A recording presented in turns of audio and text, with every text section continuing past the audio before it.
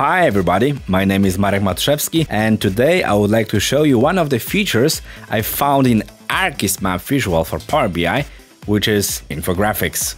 Infographics is a feature which I've shown last time during my presentation at Power BI user group in Frankfurt. By the way, many thanks for Dominic Petri who invited me for that meetup. That's Dominic. Thank you very much for the invitation and see you next time in Frankfurt. So, the subject for today is infographics. Why is that so powerful? Let's check this out on my screen. We have here a report about earthquakes in all over the world, and in that particular view, I filtered the values only for the United States. And how to get to that infographics feature in ArcGis Map Visual, you have to go to Edit, that visual, and choose Infographics tab. And what you got here? You got here 7 different categories, which are population, age, income, home ownership, presence of children, total educational attainment, and marital status. So what you have to do is just simply choose a value you are interested in. For example, total population, children under 14. Check my right screen. Check the right side of the screen, what comes up over here. And 2 more about maybe income, household income, and maybe home value. So what we got here? We got here 4 different cards with those values I just selected. And here, there they are. And I can change the order of those values, switch the order as I wish. And why is that so powerful? The power of that feature is that the values which we see here are the values which are dynamically calculated for the current view. So I can still change here something, maybe instead of median home value, choose average home value, and instead of median household income, average household income, and so on and so on.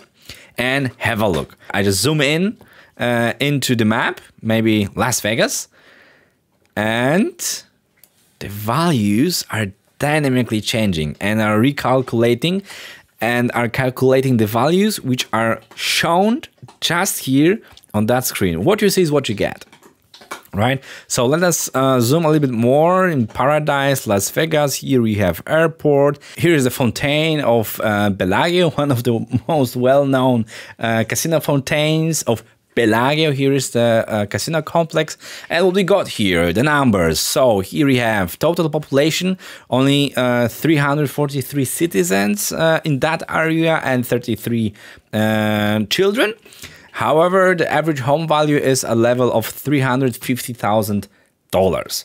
And now I would like to see how does it look like in, I don't know, maybe New York, Manhattan. So what I have to do, I have to zoom out again to whole Las Vegas. Here are the areas of earthquakes, but that's not the point of today. Maybe next time, if you would like to know something about earthquakes in America or all over the world, simply leave me a comment and I will post another video. But we come back to New York. And here is our Manhattan, right? Where it is Chinatown, Manhattan.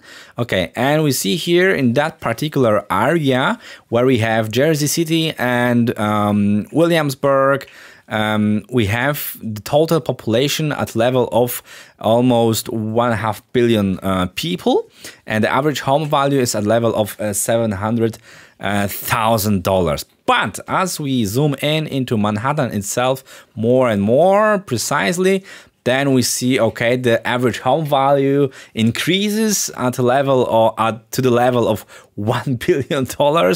And however, the average household income is at that particular area of $128,000. Those data come from Esri, and those data are from 2016. Well, that's the only disadvantage of that feature, that it delivers us the data only from the United States. So I cannot wait when the data comes in Europe. However, I'm very, very impressed. It's just brilliant. Have a look. It's so fast. I just zoom out and I just got my values updated. wow, it's cool. And under settings here, you can still change the sample area of points, of radius, of drive time, the distance in miles, feet, kilometers, as you wish, and compare demographics to country average, state average, or US average. So that's the only resources which are given in Esri today. But still, don't forget, that's like you. And then don't forget, it's still developing, and ArcGis map visual itself, it's still in preview feature in ArcGis in Power BI desktop. So don't forget to activate that feature under File, Settings, Options, and then activate that feature, because out of the box it's not available. You have to switch it on manually. So that's it about infographics feature in ArcGis Map Visual for Power BI. I had yesterday a call with one of our clients from the US, and I showed the infographics feature, and he was just amazed. And what do you think about the feature? Do you like it? What do you don't like it about it? Just write me a comment below. And as always, thumbs up, subscribe to the channel, it motivates me a lot. And as always, have a nice day.